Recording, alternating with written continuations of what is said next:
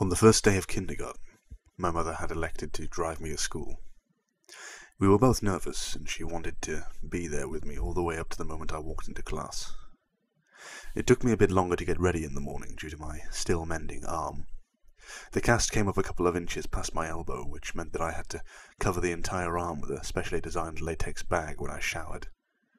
The bag was built to pull tight around the opening in order to seal out any water that might otherwise destroy the cast. I'd gotten really adept at cinching the bag myself. That morning, however, perhaps due to my excitement or nervousness, I hadn't pulled the strap tight enough, and halfway through the shower I could feel water pooling inside the bag around my fingers. I jumped out and tore the latex shield away, but could feel that the previously rigid plaster had become soft after absorbing the water. Because there is no way to effectively clean the area between your body and a cast, the dead skin that would normally have fallen away merely sits there. When stirred by moisture like sweat, it emits an odor, and apparently this odor is proportionate to the amount of moisture introduced. Because soon after I began attempting to dry it, I was struck by the powerful stench of rot.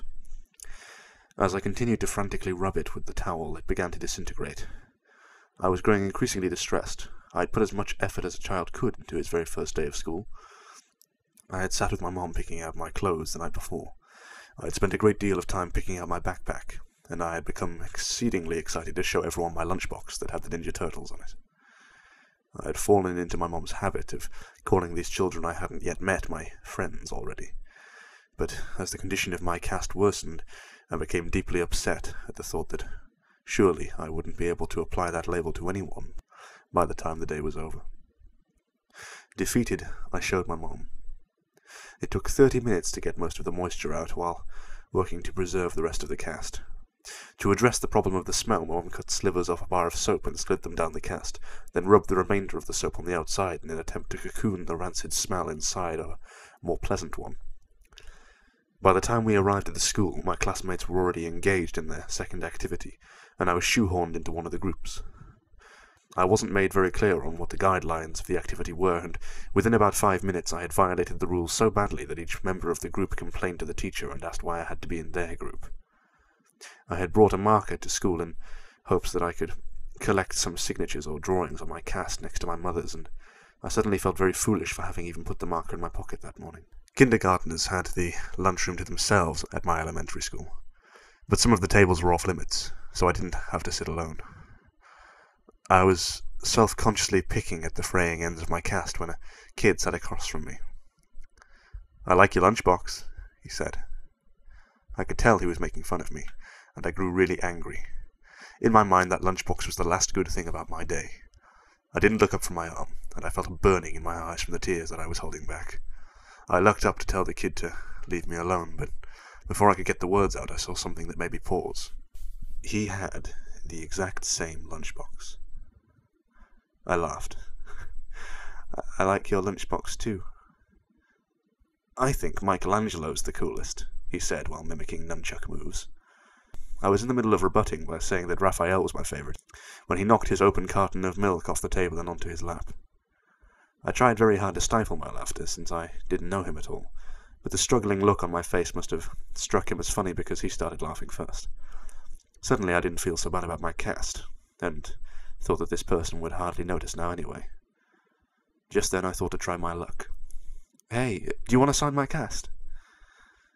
As I pulled out the marker, he asked me how I broke it. I told him that I fell out of the tallest tree in my neighbourhood. He seemed impressed. I watched him laboriously draw his name, and when he was done I asked him what it said. He told me it said, Josh. Josh and I had lunch together every day, and whenever we could, we partnered up for projects. I helped him with his handwriting, and he took the blame when I wrote fart on the wall in permanent marker. I would come to know other kids, but I think I knew even then that Josh was my only real friend. Moving a friendship outside of school when you are 5 years old is actually more difficult than most remember. The day we launched our balloons, we had such a good time that I asked Josh if he wanted to come to my house the next day to play. He said he did, and that he'd bring some of his toys. I said that we could also go exploring and maybe swim in the lake. When I got home, I asked my mom, and she said it would be fine. My enthusiasm was boundless, until I realized that I had no way of contacting Josh to tell him. I spent the whole weekend worrying that our friendship would be dissolved by Monday. When I saw him after the weekend, I was relieved to find that he had run into the same obstacle and thought it was funny. Later that week, we both remembered to write down our phone numbers at home and then exchange them at school. My mum spoke with Josh's dad, and it was decided that my mum would pick up Josh and myself from school that Friday. We alternated this basic structure nearly every weekend. The fact that we lived so close made things much easier on our parents, who seemed to work constantly. When my mum and I moved across the city at the end of the first grade, I was sure that our friendship had seen its last day. As we drove away from the house that I had lived in my whole life, I felt a sadness that I knew wasn't just about a house. I was saying goodbye to my friend forever. But Josh and I, to my surprise and delight, stayed close. Despite the fact that we spent the majority of our time apart and only saw one another on weekends, we remained remarkably similar as we grew. Our personalities coalesced, our senses of humour complemented each other's, and we would often find that we had started liking new things independently. We even sounded enough alike that when I stayed with Josh, he would sometimes call my mum pretending to be me. His success rate was impressive. My mum would sometimes joke that the only way she could tell us apart was by our hair. He had straight, dirty blonde hair like his sister, while I had curly, dark brown hair like my mother. One would think that the thing most likely to drive two young friends apart would be what's out of their control. However, I think the catalyst of our gradual disengagement was my insistence that we sneak out to my old house to look for boxes. The next weekend I invited Josh over to my house, in keeping with our tradition of alternating houses, but he said that he wasn't really feeling up to it. We started seeing progressively less of one another over the next year or so. It had gone from once a week to once a month to once every couple of months. For my 12th birthday, my mum threw a party for me. I hadn't made that many friends since we'd moved, so it wasn't a surprise party since my mum had no idea who to invite. I told the handful of kids I'd become acquainted with and called Josh to see if he wanted to come. Originally, he'd said that he didn't think he could make it, but the day before the party he called me to say that he'd be there. I was really excited because I hadn't seen him in several months. The party went really well. My biggest concern was that Josh and the other kids wouldn't get along, but they seemed to like each other well enough. Josh was surprisingly quiet. He hadn't brought me a gift and apologized for that, but I told him it wasn't a big deal. I was just glad that he was able to make it. I tried to start several conversations with him, but they seemed to keep reaching dead ends. I asked him what was wrong. I told him that I didn't get why things had become so awkward between us. They were never like that before. We used to hang out almost every weekend and talk on the phone every couple of days. I asked him what happened to us. He looked up from staring at his shoes and just said, "You left." Just after he said that, my mum yelled in from the other room that it was time to open the presents. I forced a smile and walked into the dining room as they sang "Happy Birthday." There were a couple of wrapped boxes and a lot of cards, since most of my extended family lived out of state. Most of the gifts were silly and forgettable, but I remember that Brian gave me a Mighty Max toy shaped like a snake that I kept for years afterwards. My mum was insistent that I open all the cards that had been brought and thank each person who had given one, because several years before on Christmas I had torn through the wrapping paper and envelopes with such fervour that I had destroyed any possibility of discerning who had sent which gift or what amount of money. We separated the ones that had been sent by mail and the ones that had been brought that day, so my friends wouldn't have to sit through me opening cards from people they'd never met. Most of the cards from my friends had a couple of dollars in them, and the ones from my family members contained larger bills. One envelope didn't have my name on it, but it was in the pile, so I opened it. The card had a generic floral pattern on its face, and seemed to be a card that had been received by someone else who was now recycling it for my birthday because it was actually a little dingy. I actually appreciated the idea that it was a reused card, since I'd always thought that cards were silly. I'd angled it so that the money wouldn't fall into the floor when I opened it, but the only thing inside was the message that had come printed in the card. I love you. Whoever had given me this card hadn't written anything in it, but they had circled the message in pencil a couple of times. I chuckled a little and said, "Gee, thanks for the awesome card, Mom." She looked at me quizzically and then turned her attention to the card. She told me it wasn't from her and seemed amused as she showed my friends, looking at their faces, trying to discern who had played the joke. None of the kids stepped forward, so my mom said, "Don't worry, sweetheart. At least you now know that 2 people love you." She followed that with an extremely prolonged and excruciating kiss on my forehead that transformed the group's bewilderment into hysteria. They were all laughing, so it could have been any of them. But Mike seemed to be laughing the hardest. To become a participant rather than the subject of the gag, I said to him that just because he had given me that card, he shouldn't think that I'd kiss him later. We all laughed, and as I looked at Josh, I saw that he was finally smiling. "Well, I think that gift might be the winner, but you have a couple more to open." My mom slid another present in front of me.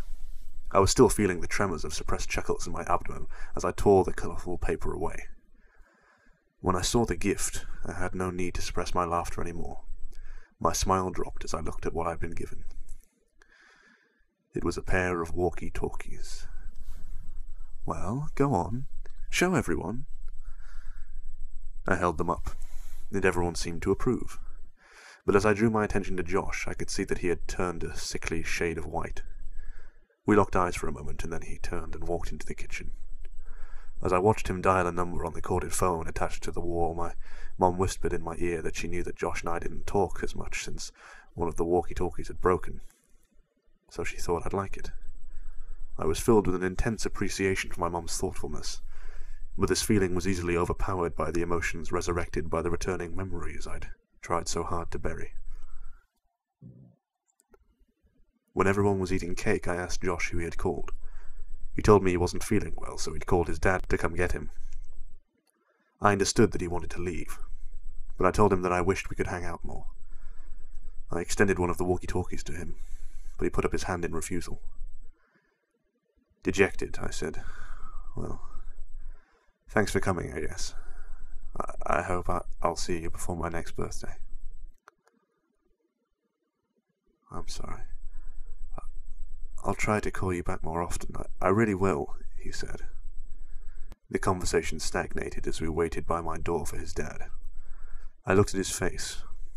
Josh seemed genuinely remorseful that he hadn't made more of an effort. His mood seemed suddenly bolstered by an idea that had struck him. He told me that he knew what he'd get me for my birthday.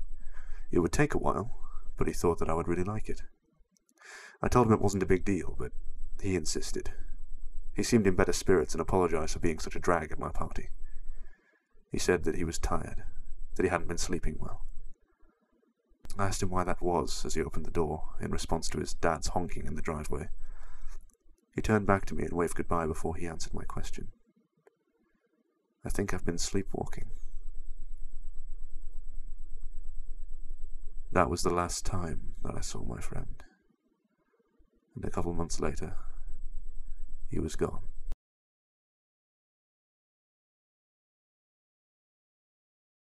Over the past several weeks, the relationship between my mother and I has grown increasingly strained due to my attempts to learn the details of my childhood.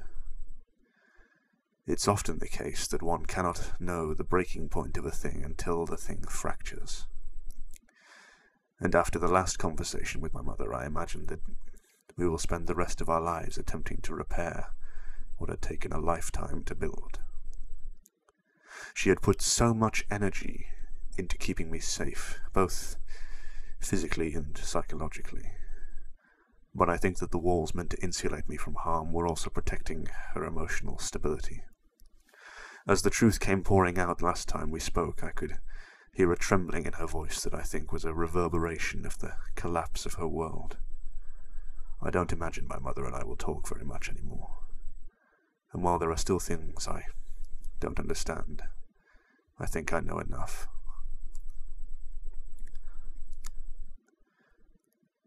After Josh disappeared, his parents had done all that they could to find him.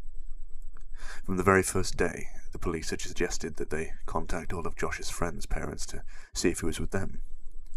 They did this, of course, but no one had seen him or had any idea of where he might be.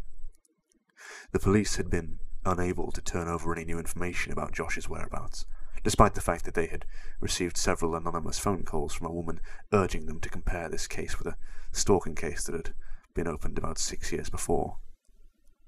If Josh's mother's grip on the world loosened when her son vanished, it broke when Veronica died. She had seen many people die at the hospital, but there is no amount of desensitization that can fortify a person against the death of their own child. She would visit Veronica twice a day, since she was recuperating in a different hospital, once before her shift and once afterwards. On the day Veronica died, her mother was late leaving work, and by the time she arrived at her daughter's hospital, Veronica had already passed. This was too much for her, and over the next couple of weeks she became increasingly more unstable.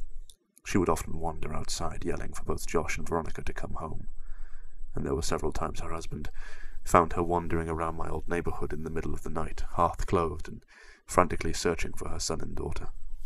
Due to his wife's mental deterioration, Josh's dad could no longer travel for work and began taking construction jobs that were less well-paying so he could be closer to home.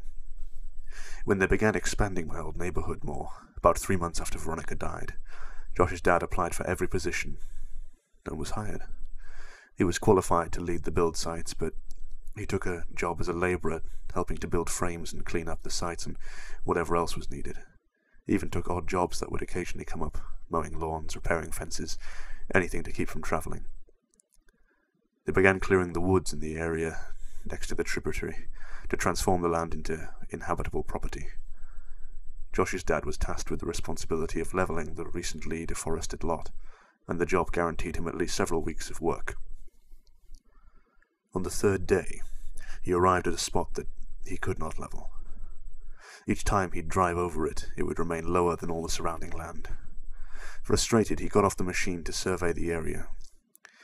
He was tempted to simply pack more dirt into the depression, but he knew that that would only be an aesthetic and temporary solution. He had worked construction for years and knew that root systems from large trees that had been recently cut down would often decompose, leaving weaknesses in the soil that would manifest as weaknesses in the foundations above. He weighed his options and elected to dig a little with a shovel in case the problem was shallow enough to fix without needing a machine that would have to be brought over from another site. And as my mother described where this was, I knew I had been at the spot, both before the soil was broken and before it had been filled in. I felt a tightening in my chest. He dug a small hole about 3 feet down, until his shovel collided with something hard. He smashed his shovel against it repeatedly in an attempt to gauge the thickness of the root and the density of the network, when suddenly his shovel plunged through the resistance. Confused, he dug the hole wider. After about a half hour of excavating, he found himself standing on a brown blanket-covered box about 7 feet long and 4 feet wide. Our minds work to avoid dissonance. If we hold a belief strongly enough, our minds will forcibly reject conflicting evidence so that we can maintain the integrity of our understanding of the world. Up until that very next moment, despite what all sense would have indicated, despite the fact that some small but suffocated part of him understood what was supporting his weight, this man believed. He knew that his son was still alive. My mom received a call at 6 p.m. She knew who it was, but she couldn't understand what he was saying. But what she did comprehend made her leave immediately. Down here, now, son, please, God. When she arrived, she found Josh's dad sitting perfectly still, with his back to the hole. He was holding the shovel so tightly it seemed that it might snap, and he was staring straight ahead with eyes that looked as lifeless as a shark's. He wouldn't respond to any of her words, and only reacted when she tried to gently take the shovel from him.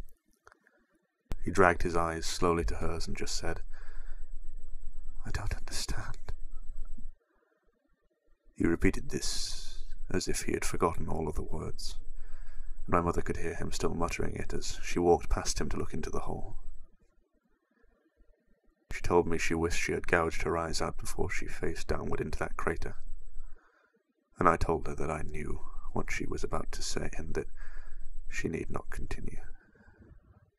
I looked at her face, and it was expressing a look of such intense despair that it caused my stomach to turn.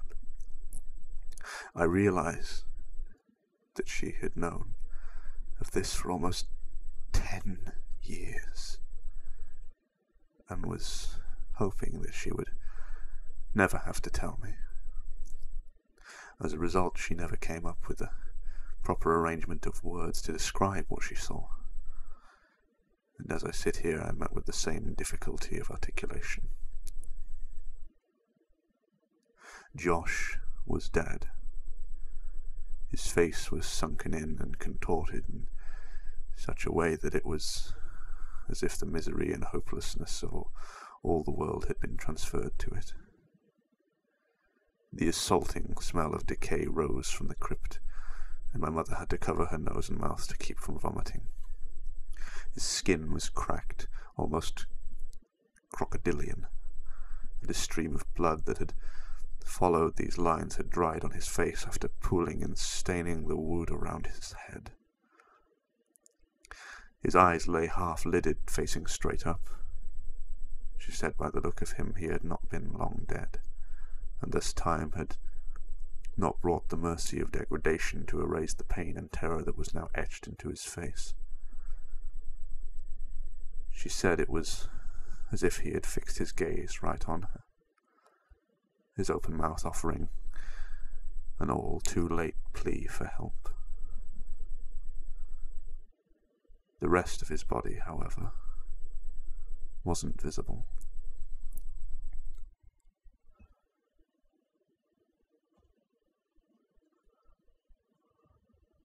Someone else was covering it. He was large and lay face down on top of Josh, as my mother's mind stretched itself to take in what her eyes were attempting to tell her. She became aware of the significance of the way in which he laid. He was holding Josh.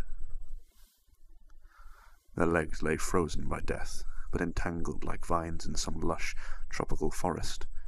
One arm rested under Josh's neck, only to wrap around his body so that they might lay closer still. As the sun passed through the trees, its light became reflected by something pinned to Josh's shirt. My mother stooped to one knee and raised the collar of her shirt over her nose so that she might block out the smell. When she saw what had caught the sun, her legs abandoned her and she fell nearly into the tomb. It was a picture. It was a picture of me as a child. She staggered backwards, gasping and trembling, and collided with Josh's father, who still sat facing away from the hole. She understood why he had called her, but she could not bring herself to tell him what she had kept from everyone all these years. Josh's family never knew about the night I had woken up in the woods. She knew now that she should have told them, but to tell him now would help nothing. As she sat there, resting her back against Josh's dad's, he spoke. "I can't tell my wife. I can't tell her that our little boy..." His speech staggered and fits as he passed his wet face into his dirt-caked hands. She couldn't bear it. After a moment he stood up, still stuttering, and lumbered towards the grave. With a final sob, he stepped down into the coffin. Josh's dad was a big man, but not as big as the man in the box. He grabbed the back of the man's collar and pulled hard. It was as if he intended to throw the man out of the grave in a singular motion, but the collar ripped and the body fell back down on top of his son. "You motherfucker!" He grabbed the man by the shoulders and heaved him back until he was off Josh and sat awkwardly but upright against the wall of the grave. He looked at the man and staggered back a step. "Oh, God. Oh, God, no, please, no. Please, God, no. Please, God, no." With struggling but powerful movement, he lifted and pushed the corpse completely out of the ground, and they both heard the sound of glass rolling against the wood. It was a bottle. He handed it to my mother. It was ether. "Oh, Josh," he sobbed.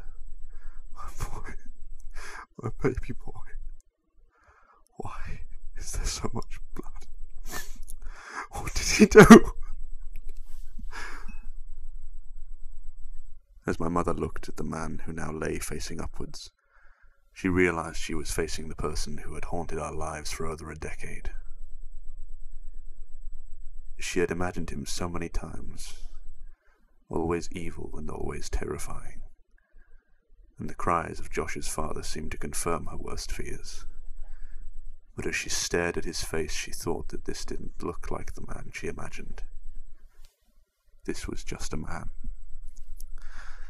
As she looked at his frozen expression, it actually looked serene.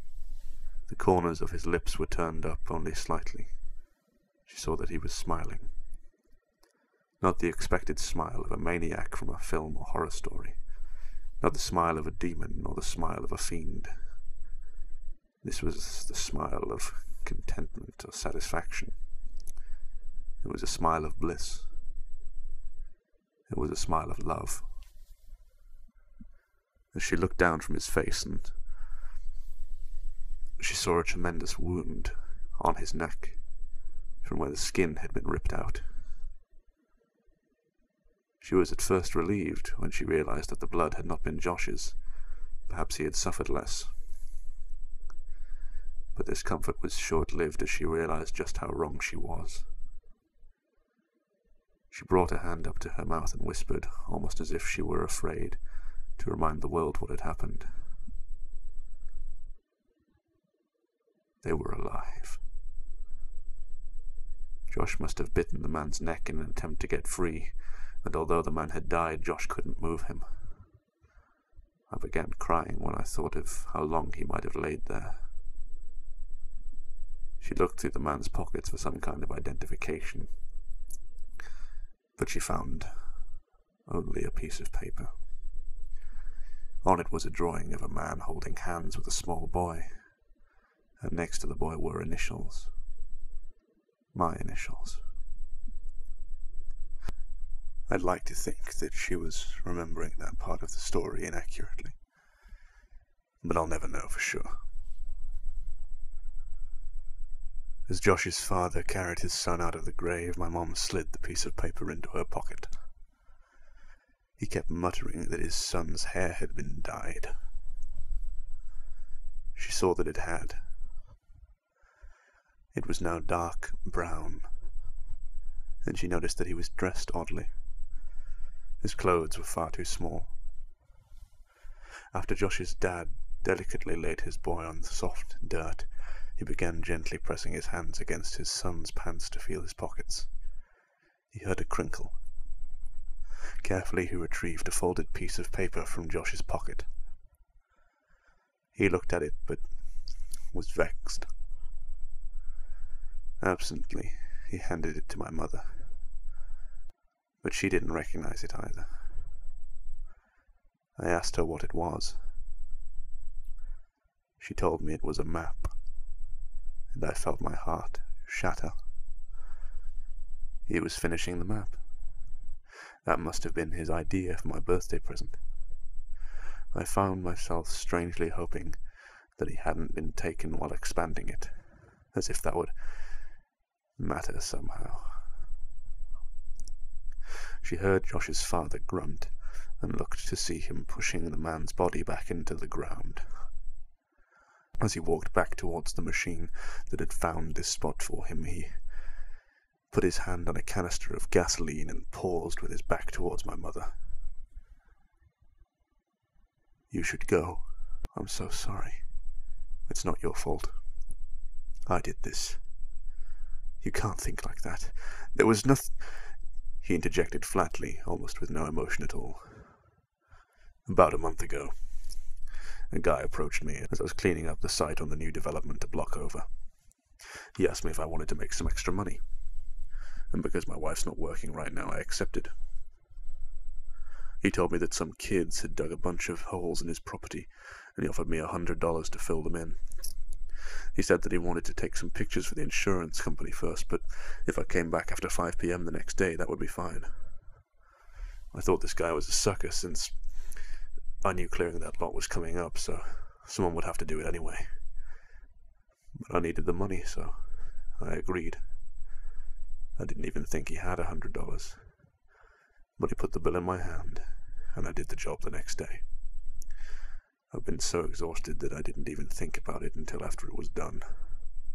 Didn't think about it until the day when I pulled that same guy off my son." He pointed at the grave, and his emotions started pushing through as he broke into a sob. "He paid me $100 so that I would bury him with my boy."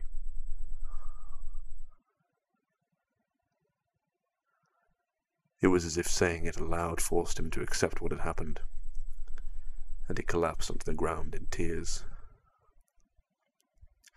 My mother could think of nothing to say, and stood there in silence for what felt like a lifetime.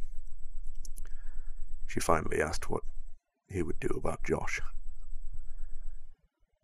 "His final resting place will be here with this monster." As she looked back when she reached her car, she could see black smoke billowing and diffusing against the amber sky, and she hoped against all hope that Josh's parents would be okay. I left my mom's house without saying much else. I told her that I loved her and that I would talk to her soon, but I don't know what soon means for us. I got into my car and left. I understood now why the events of my childhood had stopped years ago. As an adult, I now saw the connections that were lost on a child who tends to see the world in snapshots rather than a sequence. I thought about Josh. I loved him then, and I love him even still. I miss him more now that I know I'll never see him again. And I find myself wishing that I had hugged him the last time I saw him. I thought about Josh's parents, how much they had lost and how quickly that loss had come.